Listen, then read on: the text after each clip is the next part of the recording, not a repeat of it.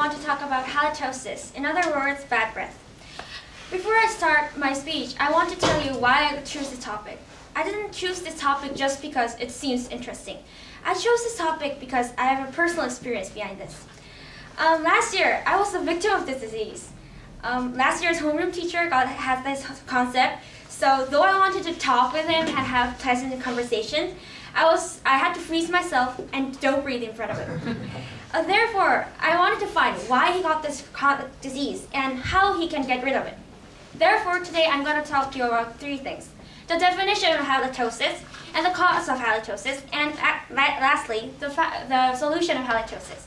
Let me begin. Halitosis is a term of explaining a person who has unpleasant odors coming out from their mouth. Though many people think halitosis is a relatively diagnosed disease, it is not. There is a standard called halometer, which led you guys to know whether you have a halitosis or not. And surprisingly, it is regarded as the third biggest reason why people go to the dentist, according to the New York Times poll held in the science section. Then next, I'll talk about the cause. There are four possible causes: mouth, nose, body, and stomach.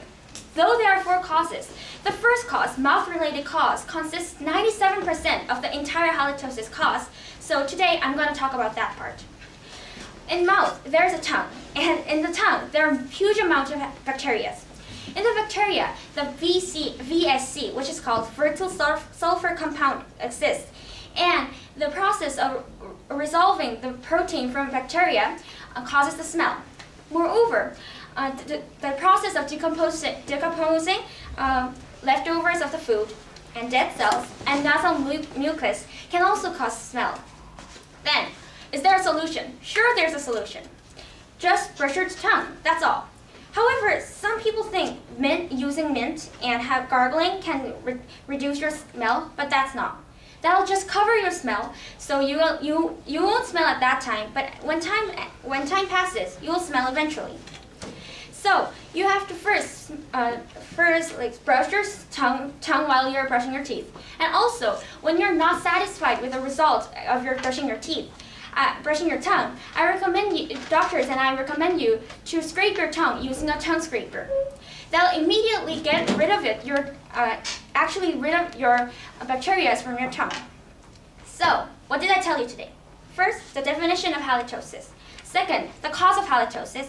And thirdly, the solution of halitosis. To wrap my speech up, I hope my last year's homeroom teacher can know about this and have this information so he can get rid of that disease, and many students who are willing to talk with him can have pleasant talks with him. Thank you very much.